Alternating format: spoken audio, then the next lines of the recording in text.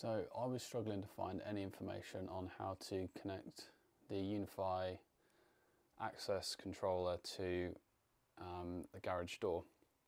So this is a Rolixo RTS Somfy or Zomfi electric garage door. So the best thing to do is to find the plate here and find key switch, and then you can connect that up into the dry input on the Unifi Access. And then for the door position sensor, you can find one of these for probably about £6 off Amazon, and that will give you a little magnet that goes on the door and then also on the shutter. I've had to pad mine out because it's curved. And then once you've got that connected up, you can use the app. So in the same way that you'd unlock a door, you press unlock on the app, and sure enough, the door starts going down.